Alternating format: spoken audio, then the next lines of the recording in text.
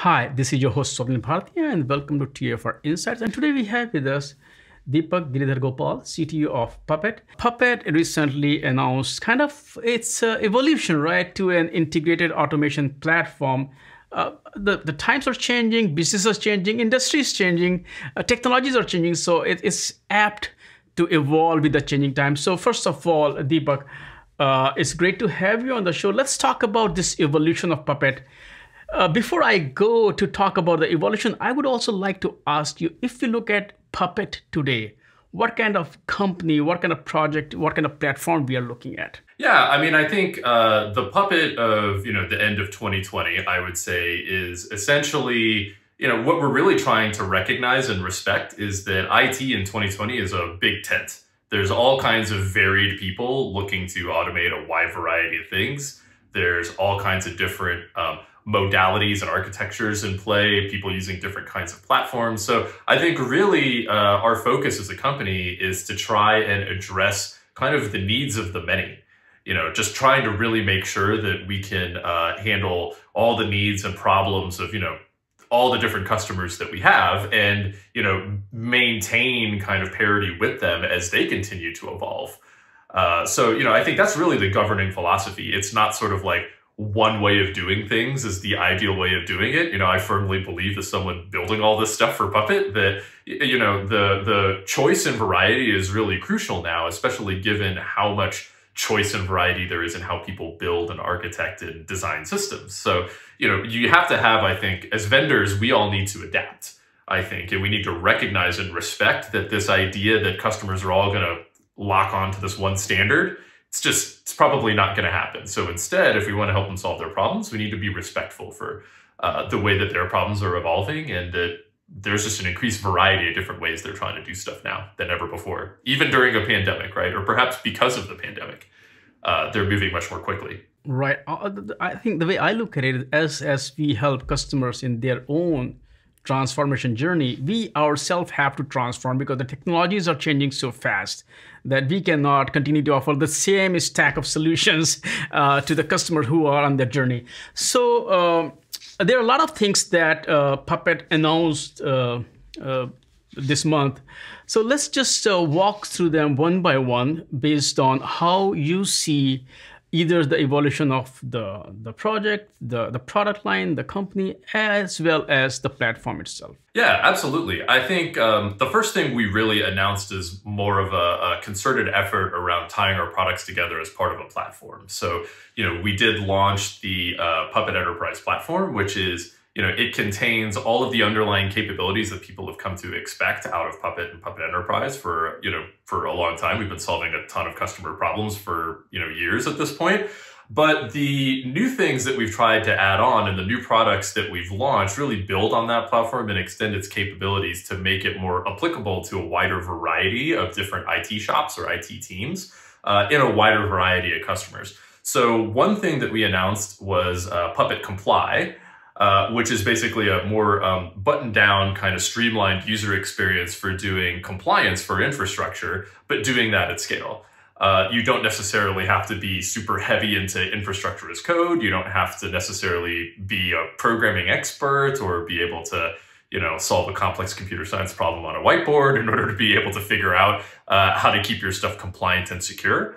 So, our customers were pretty vocal in telling us that they wanted something that was easy to drop in or get absorbed by other teams beyond just the traditional infrastructure as code teams inside their organizations, so that they could have a really smart and efficient way of assessing whether their infrastructure meets all the compliance standards, external or internal, and then actually automatically fix, what's wrong. And I think that's a strength of Puppet as a platform, is that we've always had the ability to actually reach out and flip bits and toggle switches and change the state of things. So in many ways, that's kind of the hard part for a lot of our customers in terms of compliance. There's no shortage of tools that do the scanning and they present you the piece of glass. But I think the downside of the piece of glass is if you try to reach through it to actually touch something, you end up with a lot of broken glass and you end up kind of bloody, if I torture that metaphor to the maximum extent possible. So I think in a lot of ways, we kind of solved most of the harder problems first. as a company, which was how do you take action and change the state of different systems at scale?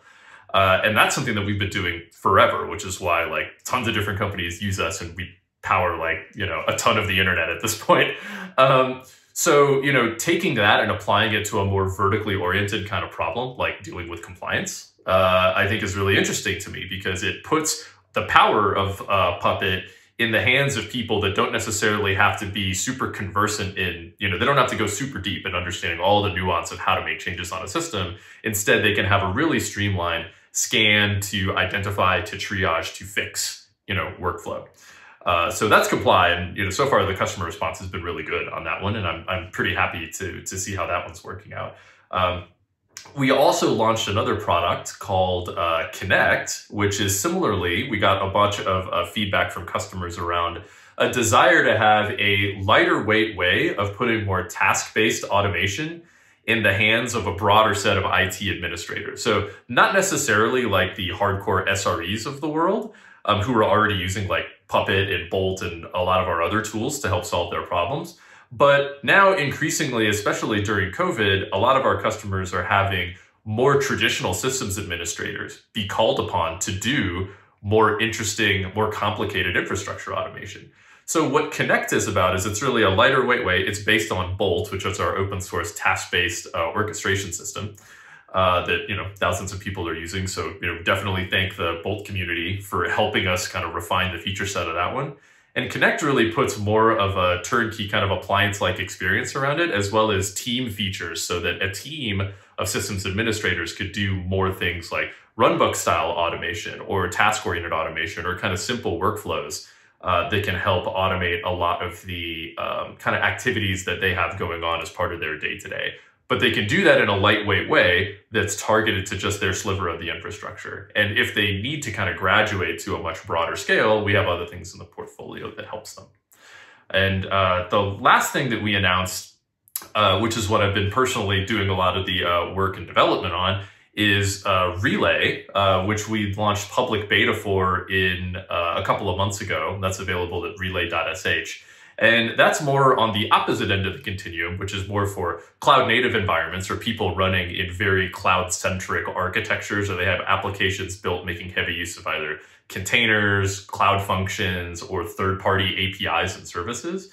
And what Relay is really our vision of what automation problems really look like in that world. And to me, in that universe, it starts to look less like how do I provision a thing? There's 28 different tools that help you provision things in the cloud. And instead, the surface area that you want to automate moves from beyond just that low-level plumbing to how do you get components to talk to each other? How do you automate the human workflows around that infrastructure? If your architecture now involves a bunch of third-party APIs or services, then suddenly accomplishing even Ops 101 kind of tasks now involves you touching 28 different pieces. Our rush to kind of turn everything into microservices has now made architectures more complicated in many cases to operate and administer. So we believe the answer to that is workflows as the core, like primitive technological concept. You can have generic steps that themselves are containers, can contain arbitrary logic, and we provide users sort of a low-code way of stitching those arbitrary steps together. And then have them be triggered based on events, because we also have a strong belief that in cloud native environments, your automation needs to move at the speed of at the speed of the infrastructure itself, which is very fast. Things go up and down all the time. So if your automation only works at the speed of GitOps, which is at the speed of a human commit, my contention is I don't think that's fast enough. I think it needs to be much more event driven in order to keep pace with what people are doing. So that's the whirlwind tour of everything that we kind of announced. Right. I will go back to the announcement of Comply. Is there any specific reason also, especially in the cloud native world, we are talking about security a lot. Security is no longer an afterthought. It's no longer someone else's problem. Then also government agencies or a lot of, because of this pandemic also, a lot of sensitive operations are also moving online. So was there any specific reason to also focus on Comply, or is just the way you see the evolution of the platform? I think there were a couple of main reasons. I mean, people have been using Puppet to do policy enforcement on systems for a long time. However, I think now what we're starting to see is more of a, I think companies have started to get it, that they can't think of security as an afterthought. It has to be baked in earlier. So I think we've started to see more interest from companies earlier on in development processes to start saying, hey, how do I get earlier validation of all the infrastructure that's in play? And for that, you're looking at perhaps a lot leaner teams that are developing these things, that are trying to do security earlier on. So they need a slightly different user experience than what I would say is a generic policy enforcement engine. I think the demand has moved from having an engine that's really flexible itself to instead having a good user experience built on top of that engine that's easy for people to just kind of click the buttons, pick a couple of standards they want to do compliance checks on, and then automatically have that happen. I think that's one thing. But I think from my point of view, I think people are looking forward and they're saying, look, if I can't even wrap my arms around my on-prem virtualized infrastructure from a compliance standpoint, what does that even mean if I'm looking forward to the cloud?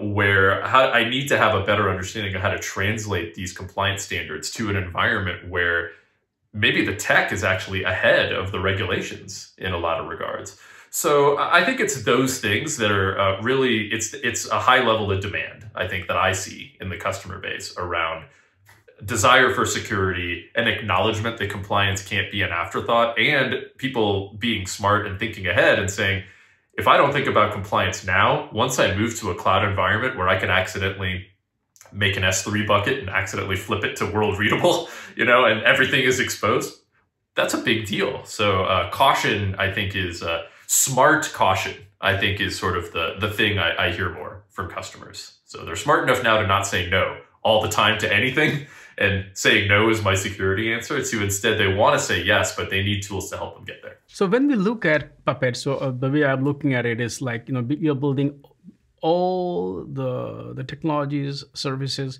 inside a platform. Why do you think that in this, especially in the microservices, function as service word, cloud native word, platform approach is the number one right approach? Second is that you can be opinionated, you can bring all the things. At the same time, customers also want flexibility. They want to bring in the tools that they also want to use. So how do you enable users to first of all, offer flexibility? Number two is that at the same time, while they do want flexibility, sometimes they also want tightly integrated stack, so they don't have, because if you look at just CNCF landscape, there are so many projects that you cannot keep up with. So it's pretty maddening. Exactly. So talk about that. Yeah, I think this is something that we've learned the hard way, I would say, over the past several years, just in being a very open source centric company, because we have an open source community where a lot of times parts of that community are really looking for something that's more generic, it's more of a platform they can build extensions and things like that on top of. So, that's a big part. The community is a big reason why we're as successful as we are today. And we've always had to try to balance that against commercial customers, oftentimes more commercial customers that are just saying, look, I get that it's a platform, but I really want something that solves my problem now. So the way I think about it is I think everybody is looking for a couple of different things. I think everybody is looking for time to value, which is the sort of buzzwordy thing, but I think it's real. I think even someone like me, who's a builder and a gearhead, and I love, hacking things apart and I love looking at the code of a lot of stuff. Even still, I still really care about time to value a lot. However, what I am always cognizant of looking forward is I don't want to pick a set of tools. I don't want to bet my application or my infrastructure on tools that don't have forward-looking flexibility. So even though I want something that I can get going with really quickly, I always make sure that, I always ask, what does the API surface area look like for this product? And if there isn't one, that's a really bad sign. Is there an open source community around this thing? And if so, can I see, are people constantly evolving this product? That's a good sign to me that it's flexible because people are continuing to evolve it. Is there an extension or plugin ecosystem around this tool? And if there's a good ecosystem around it, that's a pretty good sign to me that it is a flexible engine, right? So, I think people want it all, but it's our challenge as the people that make tools to simultaneously respect people's time. And no one's going to want to use a tool that I produce if it's going to take them 9 months to get any value out of it. Like, those days are gone. Nobody wants to do that anymore. And I think that's a good thing. But at the same time, nobody wants to use sort of it's so simplified that it won't scale with their problems and it won't help them solve more complicated things in the future. So that's why everything that I just mentioned is either, built on open source technology, like everything we launched, like Comply, Connect, Puppet itself, Bolt, Relay, they're all either built on a lot of open source technology, either ours or other people's. They all have ecosystems for content built around them. And the development and ongoing work in a lot of these things, the open source components, any of our customers can go and see what we're doing. So they don't have to take our word for it being flexible. They can test it for themselves, right? They can check our math. And I think that has a nice way of both being transparent to the customer, and it keeps me honest, right? So I can't make up a story about how we're evolving a thing, and it's easy to check the facts, I think. So but I think that's not just for us. I think any company trying to really make it in the infrastructure space is going to have to balance time to value with longer term flexibility as a product. We talked about the evolution of the company. Let's look at some external factors that are also kind of affecting the way companies are evolving. There are so many things that you can talk about. I would like to talk only about edge computing today. How is edge computing?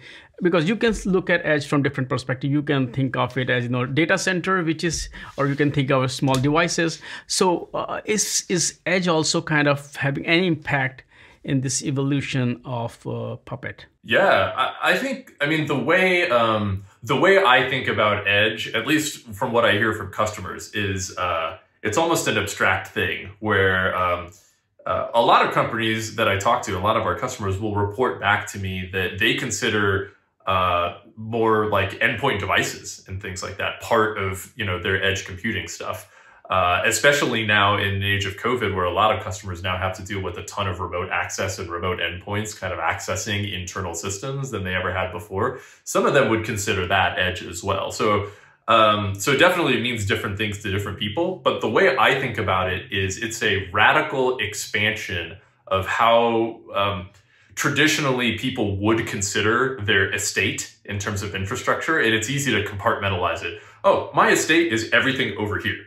In the olden days, it's everything in this building right over there, or everything in these racks or this data center. And now it's everything in this cloud or that cloud or in this region. But I think edge really messes with that whole thing because it says, well, it's really fluid and flexible. You don't know where stuff is. And I think edge has given rise to a greater demand for, more zero trust networking, things that in many ways were, we've been doing for a long time. Like configuration management is a thing where, in the immutable infrastructure containerized cloud world, people have different answers for that. But if you're starting to talk about edge devices that, are really stripped down, I also see this a lot with customers are increasingly talking to me about like IoT, not necessarily consumer IoT, but more the number of devices that now are participating on their network. And for a lot of them, it's still, they have very basic problems dealing with these devices. How do I ensure that they are configured the way I want? Are they behaving the way I want? How do I monitor them? So I'm not saying it's an old school way of looking at the world, but in a weird way, it's like a different sort of on-ramp in terms of infrastructure technology has come from the side. And they're faced with a lot of the same problems that the hardcore infrastructure folks like me have had to deal with. We've thought were solved problems, and it turns out, like many things in computing, what we thought was a solved problem, something else comes up where you say, wow, really? Your biggest problem with your edge devices is you can't, set credentials on them? Okay, well, good news. We can help you with that. So I think it's really interesting, and I think this idea of having radically expanded footprint for computing is going to change a lot. I think the fundamental principles will be the same, but how you apply them to a much broader set of devices, you don't know whether they're up or down. You don't know if you can trust them or not. I think that's going to put a lot of stress on existing systems and vendors that didn't think about that. But I also think it's a good opportunity for the companies that have thought about it. It's a good chance. It's a potential expansion of the market, I think. So I think it's good. If you're in the infrastructure business, more infrastructure is usually a good thing. Of course, yeah. Deepak, thank you so much for taking time out from your schedule and talk about this evolution of Puppet and the focus area, which actually has not changed. It is evolving. We have to change with customers, right? We have to be with them in their own journey that we are helping them on. So once again, thank you for talking to me today, and I look forward to talking to you again. Absolutely. Thank you so much for having me. Look forward to the next time.